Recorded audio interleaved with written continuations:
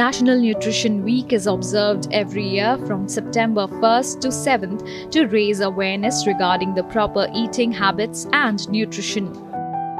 As per the Global Hunger Index Report 2021, India ranks 101 among 116 countries, and malnutrition is a major cause of death across the country. Reports suggest that 14% of the population in India is malnourished.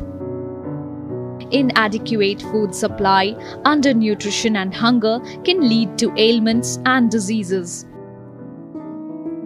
The Indian government first introduced this week-long campaign in 1982. The focus of Nutrition Week is to educate people on the importance of nutrition, a healthy lifestyle and a balanced diet. Therefore, one must acquire the essential nutrients and food for growth and a healthy lifestyle.